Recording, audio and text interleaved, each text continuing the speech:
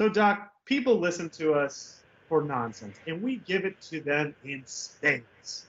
Nonsense, nonsense, nonsense. Some would even say, on our best days, malarkey. Braves, defending champs. Boy, it sure would be a shame if there was no season next year and we were just still the defending champs. Also, this guy that got hit, how old was he? 46. What a loser, just sissy man. You just got punched in the face by a 90-year-old man? Come on, dude. I'll bet Doc is like the Sinbad of Ames, Iowa. Oh, because people, I didn't realize, I thought it was just a Doc thing with the corn jokes. Iowa people love corn jokes. Well, you know what they say, knee high by July, baby. I don't know. I mean, I'm sure that's killing in the Midwest right now. I'm sure when that hits their ears, they're like, that Doc, he gets us. Doc, what do I love more than anything? That's right, an angry football team. I prefer to think of Warsaw as like a battle of who's the best saw, right? So you have like a sawzall, you have a skill saw, you have a hacksaw, handsaw. It's just a battle of saws till the death. Welcome to the Spaghetti Junction Boys podcast, coming to you from the Kutt Bet Studio in beautiful Atlanta, Georgia. As always, I am your host, William Z. Hildebrand, and I am joined by the debonair Doc Jacobson. Before we get things started here, we want to thank our friends over at Kutt. I'm sure you have the same problem as we do, and that it's hard to keep up with all the different bets you've made against your friends. Who's paid, who hasn't, what were the terms, on and on. Well, we came across this cool new app called Kutt that formalized that whole process so that you don't have to check the notes on your phone or scroll endlessly through your group chat. It's essentially a better version of Venmo, but for betting, with interactive features that make it more social. It tracks all your bets, allows you to create your own lines, see your record against your friends, and perhaps most importantly, ensures that you're paid when you win. Go check them out at kutt.com or on Twitter or Instagram at KuttBet. That's Kutt, K-U-T-T. So, Doc, I can't go on with this episode without really getting into something that's been weighing hard on me. And that is my intense hatred for the food delivery industry. Now, I have nothing against like pizza delivery or Chinese delivery. That's part of the fabric of this nation. That's part of what makes us great. You know, you're used to the Domino's being delivered on a Friday night. Wonderful. Hey, long day. Should we just order in Chinese? Can't beat it. Love the little boxes. But Postmates and DoorDash, and so help me God, Uber Eats, is an abject disaster. Absolutely. I tried to order 2 burgers and a thing of fries from Five Guys Burgers and Fries. And, of course, we know, I mean, it's well documented that their prices are a little steep as it pertains to burgers and fries in sort of a short to go order kind of establishment. But for 2 burgers and fries to be delivered like 3 miles to my house, after taxes, fees, of course they raised the prices on the menu, was over $40. And I know tons of people who swear by these things, and they say, oh yeah, no, we do Uber Eats 4 or 5 times a week. And listen, I'm not saying like I'm good. I'm not, I'm not struggling for cash in terms of, oh, I can't pay the $5 in fees or whatever. But when it comes to what value you're getting out of it, when they raise the prices on the menu and you're paying for the fees and you pay the 20% tip for these drivers because they're not making a ton because the company's eating a ton of that, the delivery company, it's just not worth it. I mean, if I know someone who got food delivered from a mile away, you're there, pick up the food and back in 10 minutes, and it probably saves you $15. Absolutely. What's 10 times 6? That's 9. You're essentially saying, oh, $90 an hour, not worth it for me to just sit on my ass. Just get in your car. Or if you're in a really urban area, walk. Just go walk and get the food. I don't get it. why do people do these things? Are we this lazy? And I realized just how lazy we're getting. And there's a million problems I have with delivery companies and delivery culture. But I realized how lazy people are by good parking spots. You know, people always talk about, ooh, got a good parking spot. Hey, let's go up there, see if there's a good spot near the front. All a good parking spot is not walking. That is how just enormously lazy people are, that they think good equals me not getting very minimal cardio. Oh God, I have to walk an extra 20 feet. Why did you park all the way out here?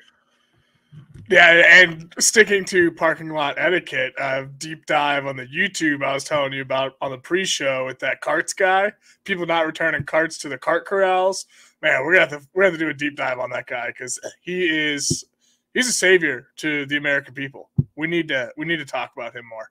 The carts thing I don't understand, and we will do a show on that. We warn the listeners, but another thing I don't understand that people do is littering. That really doesn't make sense to me. Like when I'm in an urban area and I see like trash out and about, I like to think that it just flew off the trash truck, because I've seen that happen. But I've also seen people just flat out throw shit out their window, and that's wild to me. It's like the Ron Burgundy eating the burrito and tossing it out the window. It's just like, oh, I'm done with this drink. Only one place for it to go. The street. Yeah. I really don't understand littering. Like, that would never enter my mind. I know you see the smokers like always do that, and smoking in your car is a wild move, but I guess there's really nowhere to put it unless you have like a cup with like some liquid in it that you can just toss it into. And I think people toss gum at the window, and that's not great, but that's a little bit different than just like, oh, done with this Wendy's quarter pounder, check. Baked potato eating on my lap while swerving through traffic, check. Only one place for it to go, out the window. It's just, people are getting so lazy nowadays, and I think that getting kind of tied back into delivery here, it's just people's laziness. I think they are just not accustomed to taking that extra 10 minutes to and it's not even like, it's not like it gets there faster with Uber Eats or anything. It actually takes longer than for you just to get off your ass and go get it. Great point. Didn't even think about that. It's not a faster, sublimation of getting food delivered to you and into your belly. Yeah. It actually probably takes 3 times as long, especially if it's longer than a couple miles away, because they know they have time to prepare that food and wait for that driver to get there. Whereas if you call ahead and you say, hey, I'll be there, whatever you tell me, it's always, be here in 15 minutes, no matter how far away you are from the place. Like, should be here in 15 minutes, we'll be ready. So that's not even like laziness to be productive. That's just laziness to not leave the house. Like, damn, put on some shorts, put on a t-shirt, put on a hat, and get your ass down to the freaking restaurant. And it also gives you more control. Like, if nothing else that we're saying against delivery has convinced you, if you're still sitting there saying, no, delivery is my choice, I've had Uber Eats just cancel an order on me when they said it was arriving. I was waiting 90 minutes, and on the 90th minute, and the whole time it was tracking. It said, hey, it's being prepared. Joe in a Toyota Camry is on his way to get it. And then just on that 90th minute, it says, your order could not be completed. Our sincerest apologies. I reach out to Uber Eats. I was like, hey, what the shit? And they said, oh, our bad. I was like, correct. They said, we will refund your orders. Yes, of course you'll refund my order. I didn't get food. There was no transaction here. I gave you money but didn't receive the product. Of course, that's not you doing something for me. That's just like me not raising concerns to the Better Business Bureau about you. But then I was like, so what's the deal with this? They said, oh, we can promise it won't happen again. I said, oh, thanks for that. Your word is clearly your bond. I took you at your word. My food was going to show up last time. And now it's supposed to be like, oh, I bet it doesn't happen again. And I've also had delivery food where they just drop it off at another house. And then they have the balls to send me like a little, how was your delivery tonight? Like, not great. Not great, Bob. I'm showing up on my neighbor's Ring Cam taking something off their porch. I'm going to get on the Nextdoor app as some suspicious criminal because you couldn't figure out how numbers on the front of houses work. And so just none of it. And like you said, the time, it's, if you want something on a Friday night that's 15 minutes from your house, Uber Eats will tell you it's going to be an hour and a half. Minimum. Yeah.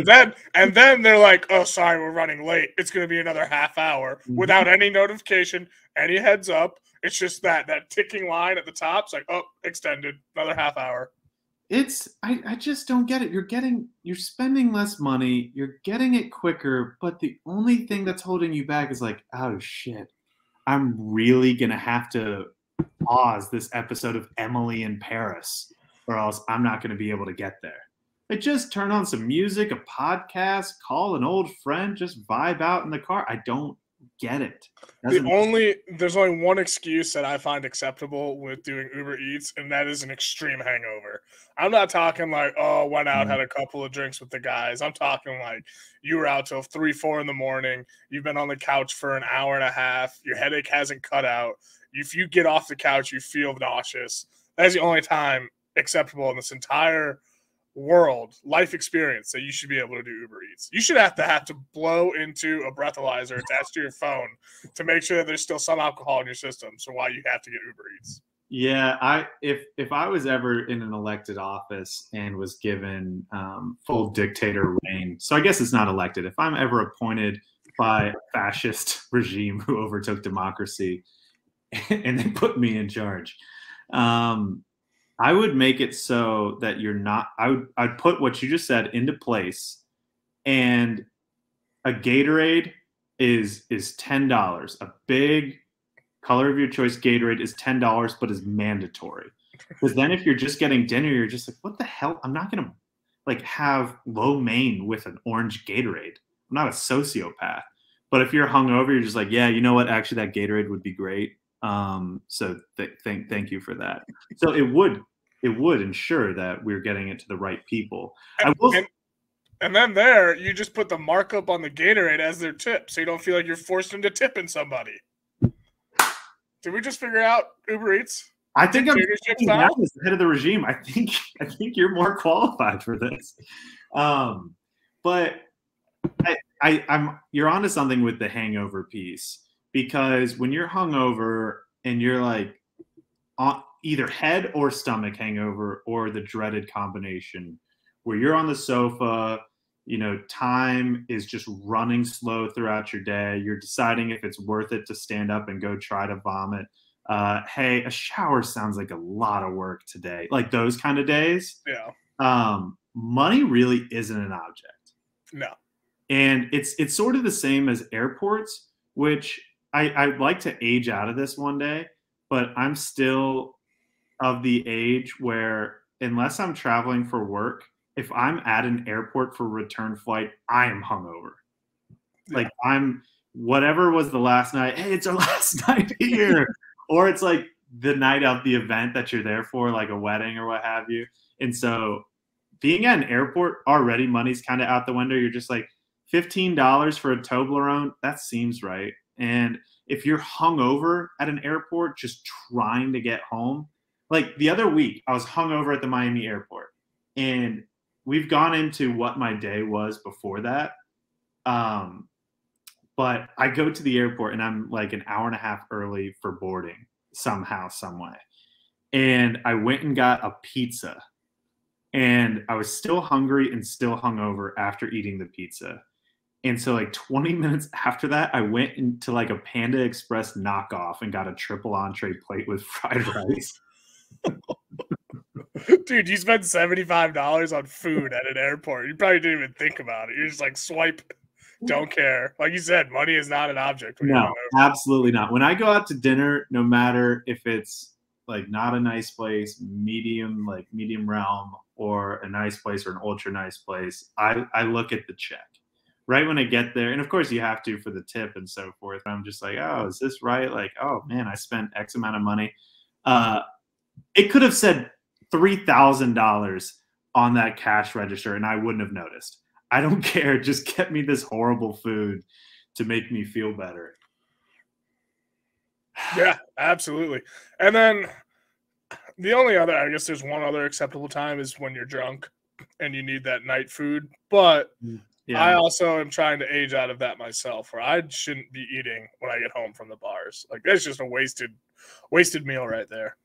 Yeah, because it's a ton of calories and you're gonna just pass out. Yeah. Yeah. You're hammered as hell. Like, you're not gonna be like, oh, that was the best $4 or $45 order of IHOP I've ever had, because the only thing that's fucking open. You know what's a good drunk food compromise, so that you're not spending money, that you're not doing a ton of excess calories.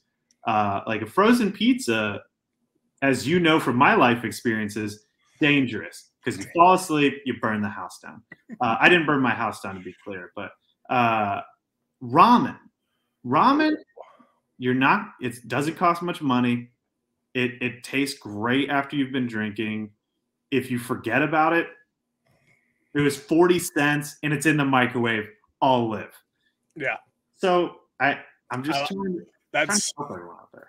That works. I like that. I'm gonna start loading up on ramen for drunk food. Unagi. I've been doing quesadillas. Cooking a quesadilla? Yeah, I mean, just in the microwave. Nothing crazy. There are a few things in this world that I want more than a video camera in the corner of your kitchen recording you at 2 a.m. making a drunk ass quesadilla, because the shirt is popped, you're still wearing your pants, and you're just like stabbing at it with the spatula. It's a mess. There's fucking cheese everywhere. Oh god, the morning after waking up and just being like, does a fucking mouse live here? Because there's just little cheese niblets everywhere. It's like, what the fuck did I do? It looks like I just took a bag and turned it upside down. Because I know at one point when you're drunk making that quesadilla, you get a little bored about it. You're just like casually flipping it, head on your hand. And then there's a point where you forget about the quesadilla a bit, like, oh, better flip it. And then I also know when you're done making it, you're just like whispering to yourself, like, oh, this looks so good. Oh man, this is gonna be awesome. What a great quesadilla this is. You gotta hype yourself up. Come on now. Yeah. Well, speaking of hyping yourself up, I want to get to our weekly segment. Is baseball back yet? So, Doc, is baseball back yet? Nope. Okay. So Aaron Rodgers is just continuing to piss the world off. And I have loved Aaron Rodgers for as long as I can remember. I wanted my beloved Dolphins to draft him number 2. Instead, they took running back Ronnie Brown. But remember the Wildcat. And, of course, he's made people mad about the vaccine stuff and all that, and we don't want to get into that. But Packer fans have gotten, 30 years of consistent dominant quarterback play going from Brett Favre directly to Aaron Rodgers. But they've also, with those two guys, dealt with like toxic relationship nonsense with each of them, where Brett Favre kept retiring, and then he had offensive linemen come down to Mississippi to like, hey, Brett, come back and all this. And finally the Packers like, listen, Brett, we love you. Of course, we'll always have that one Super Bowl and the one that you lost, but we can't do this anymore. It was just exhausting. It was like when you're in a relationship and then it's like someone throwing plates against the wall. You're just like, all right, listen, no, you're very attractive. We've had some good times. We've been together for a little while, but I can't deal with the plates against the wall anymore. I mean, it's just a mess to clean up. And now Aaron Rodgers, after just ambiguous, vague, nonsensical trash last offseason, where is he going to get traded? Is he going to have it on draft night? How is he forcing his way out? He's so mad about Jordan Love, on and on. And we thought that it was going to be, just a reasonably clean break this offseason. And then he just goes quiet for a while and then posts like, thank you so much for the memories. I'll always remember this. and thanks his ex-fiance in the post and all this. He was just like, oh, it's everyone that he's leaving. And he did it right before going on his weekly Pat McAfee show appearance. And you're like, okay, this is it. He's going to tell us, I'm not going to play for the Packers next year, whatever. He's finally going to give us a definitive answer. It's not going to be who knows what's going to happen. And we're just waiting, seeing. Feelings were hurt. Who knows if they can be like, no, he's finally going to say something. And then nothing. He said he was on a 12-day cleanse and it was the gratitude phase. Yet he thought it was past tense the whole time. I just can't do it. Aaron Rodgers I used to think he was a thinker. He was introspective. He was interesting. And I still love his play on the field. But now I'm just starting to think he's America's crazy aunt. Like, everyone has that crazy aunt where they're just like, hey, Aunt Betsy, how's it going? It's just like, well, have I told you about where the moons are today? Like, oh, fuck, here we go. It's going to be this. It's just, well, I saw this fascinating documentary on tree frogs. And tree frogs, if you think about their life cycle, it's very similar to ours. Like, I'm sure it is. Okay. Yep. Like, where you're just trying to get out of the corner you're backed into. And that's who Aaron Rodgers is becoming. Where it's just, he's not saying anything. Nothing he's really doing or saying off the field is interesting. You're like, oh, what did he learn from the Dalai Lama? He learned nothing. He learned nothing at all. He says nothing. He just babbles on. He's the guy in your fraternity who decided to take a philosophy course. And he's 2 weeks into it, and now all of a sudden he thinks he's this ancient world's greatest philosopher because he took this 101 class. And you're just like, that's not you, man. I saw you shotgun Cobra, the bottle edition, in the back of the house the other day, and now you're trying to tell me the secrets to life? Get lost. Aaron Rodgers coming back from the Dalai Lama, saying nothing. Oh, I go on this 12-day cleanse and I make this Instagram post that I know you are self-aware enough to know it is nonsense. And everyone's going to read it the exact same way. And then you're like, I don't know where everyone got that from, man. And I can't do it anymore. Just tell me where you're going to play or go elsewhere. I can't follow it any longer. I'm just going to tweet it out. I'm with you. He's I feel like he's trying to start a multi-level media, just Ponzi scheme thing. He's just being so just contrite with everything. And he might just be a mastermind, to be honest. I think he's just shaking up the bag to shake up the bag and see what people say. I'm actually turning myself. I think I'm a fan of Aaron Rodgers for this mind game. I love a good mind game. Oh, it's I do love the idea that he does after his career, instead of just traveling the world or trying to better himself, that he does become a multi-level marketer, selling crystals. Yeah. He's just like, hey, Devontae Adams, Randall Cobb, Aaron Jones, hey, can you come over to my house? I'm having a dinner party. Sure, Aaron, sounds great. It's I bet you're wondering why I called you all here. I want to talk to you about the healing powers of crystals. Now, this one here, the one that I gave you, Devontae, and I'll expect your Venmo for that, that is $180. But I have this set here that has everything you need, complete. You want to live a restful, blissful life? You want the prosperity crystal? You can have all these for the low, low price of $700. But if you set up your own crystal party, which, guys, I mean, how fun is this? How fun. Yeah. We'd love to do this again. And we'll give it to you 20% off. But this isn't a company. It's a family. And it's a lifestyle. And he's just going to keep selling those crystals until he makes President's Club and is gifted a lime green PT Cruiser. I actually want that for his life. I'm back in on Aaron Rodgers if he goes that route. He should go that route. But are crystals the new Tupperware? Isn't that the motif that all the sitcoms used to use? That the stay-at-home mom would start selling Tupperware to the neighborhood. Is that what crystals are? It's skincare. Oh, skincare is the one. Just watch it. You'll see it on social media. Or it'll just be like, hey, I joined and it's some just horrible name. I joined the Labalug family. And Labalug, I never knew that I could be my own boss. that I could have the freedom to live my life, work-life balance, until I join the family. Do you want to join the family too? DM me. Or it'll just be like a really awkward selfie. It's like, I bet you're all wondering how I got these clean, clear pores. Well, if you're interested, let me tell you. Come DM me. If you're listening to this in an audio medium, you're gonna want to watch the YouTube version, because I have been remarkably expressive with my hands. I feel like that'll help you get the full picture.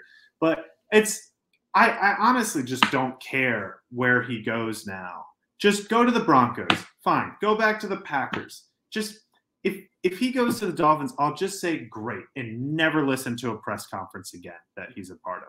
I just can't do it. And I feel like all the people who are mad at Aaron Rodgers out there are mad at him for different reasons than me, but I'm going to hold true to this. I mean, I know you love Tua, but what if he was like, I want to go to Miami? They just put that out there. Would you welcome into the family a la skincare? I mean, listen, South Florida is where middle-aged crazy people tend to migrate. Although it's actually a little bit further north typically. I mean, the craziest find their way to like the middle of Florida, like Orlando and Lakeland. I mean, my God.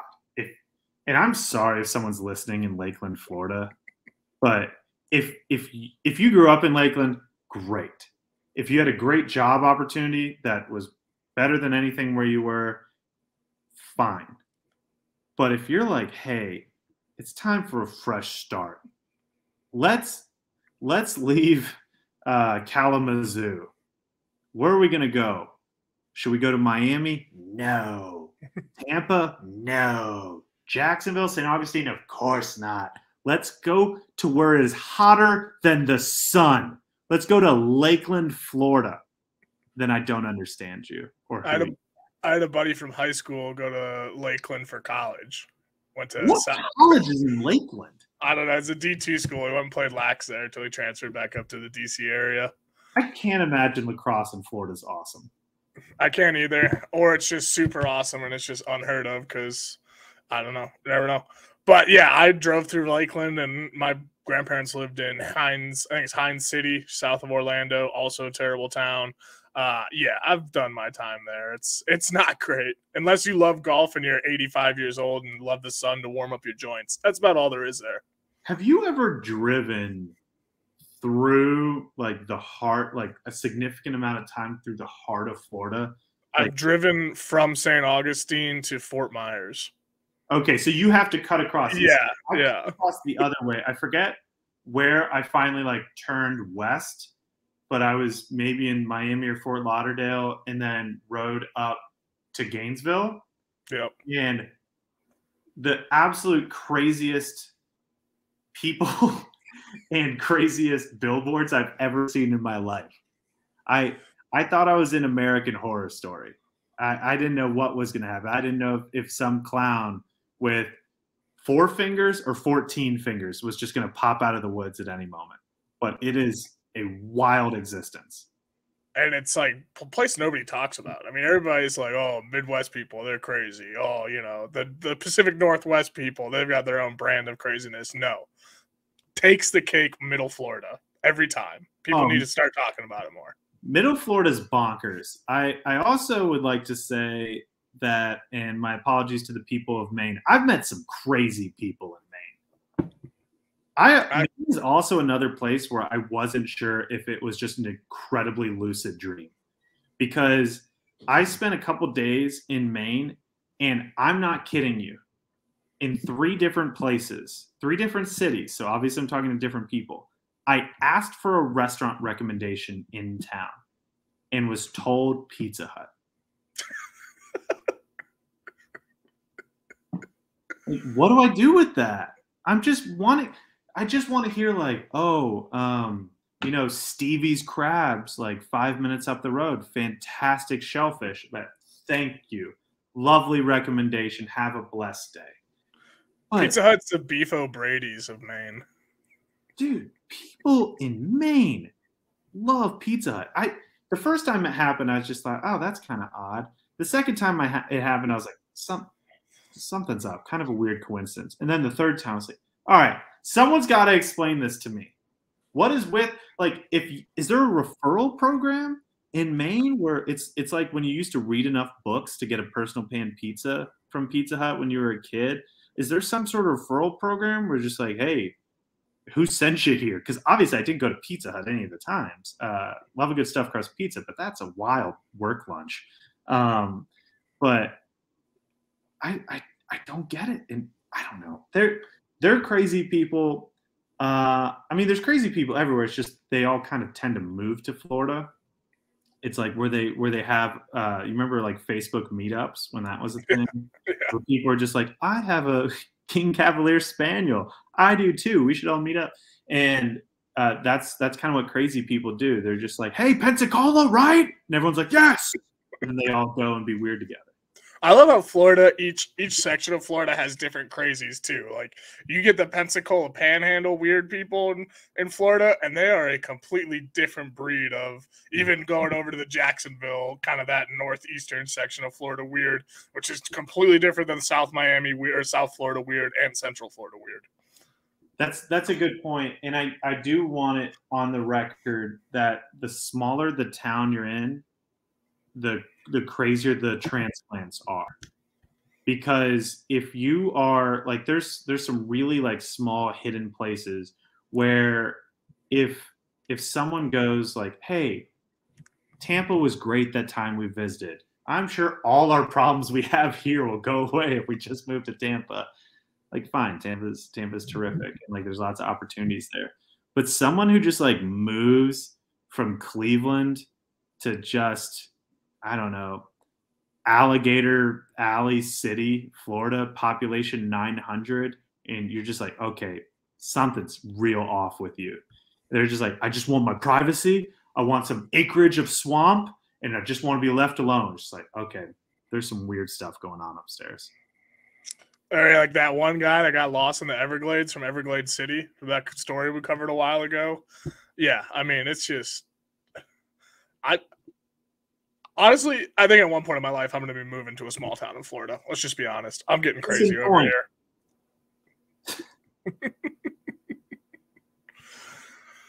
All right. So for our last story of the day, I want to talk about Tom Brady's new movie.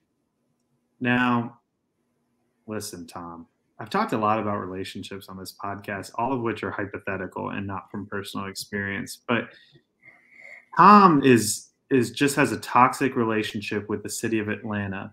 There are still flags up in the Northeast that say 28-3. There's bumper stickers 28-3, all denoting that Super Bowl. And now, what does Tom Brady do with his retirement?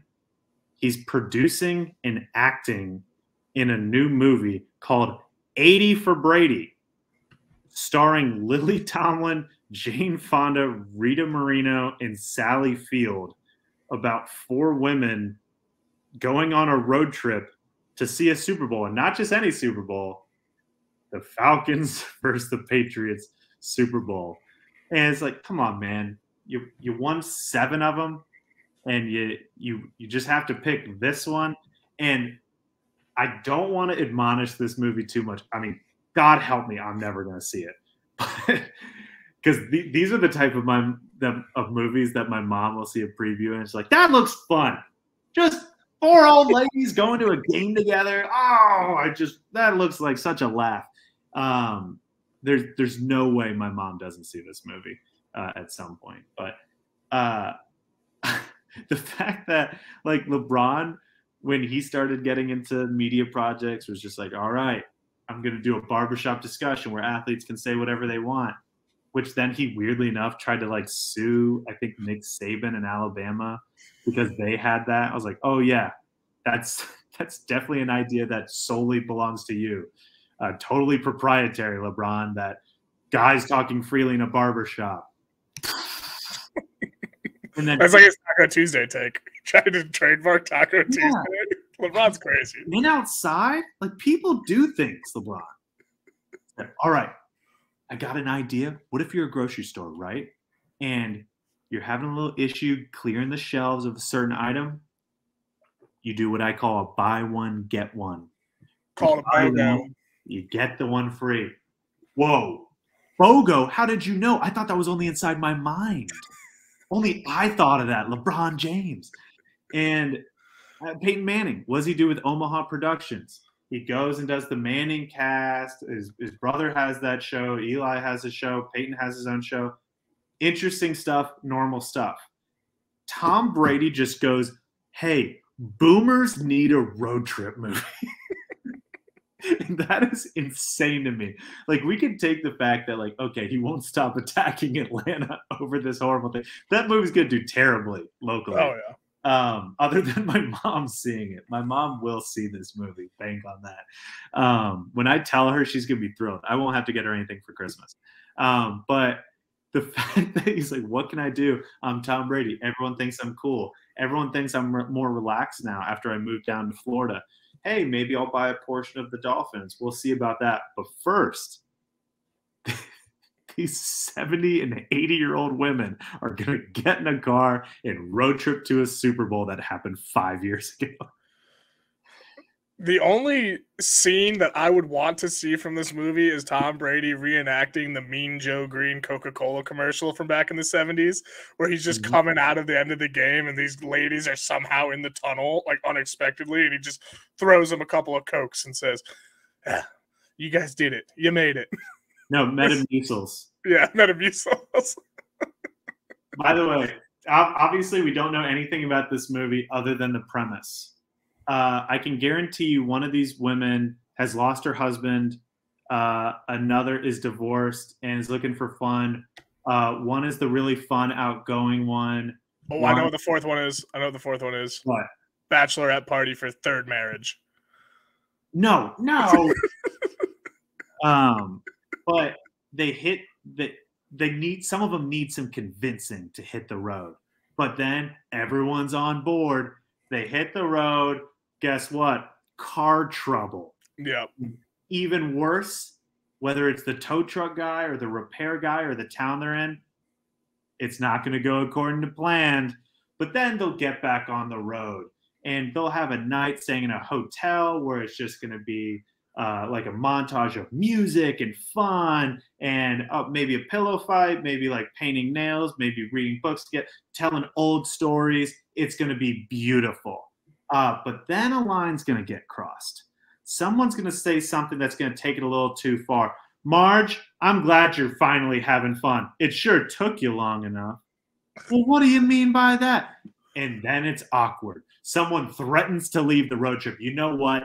I'm flying back to Newport News, okay? But nope, they keep on. They figure it out. They keep on going. There's more trials and tribulations. They get to the game. They get there. There's an issue with the tickets. We made it all this way and we're not going to get in? It's like the National Lampoon Vacation. No question in my mind this happens. But they finally get in. They have that warm moment. And I do think something will happen. Like Tom Brady's going to be there. And he's not going to produce an act in this movie and not like have some role at the end where he's like, wow, you ladies really are special friends. Would you like my gloves? Yeah. Oh, wow, this is amazing. It's like, well, wait till you see next year. End of movie, roll credits, opens the door for a stupid road trip sequel. Well, yeah, and then like I got close. When we actually get this movie out there, I guarantee you I'm close. Check. You should outline a screenplay. Put it up. Be like urgent. For press release to all. Here's Tom Brady's new outline. You don't have to see it. If you listen to the last 2 minutes of me yelling, you just saw it. Yeah. It's why would he do this for the first movie? I don't get it. And then to like Ocean's 8 it too, I don't understand it. I don't know where he's trying to get it. What?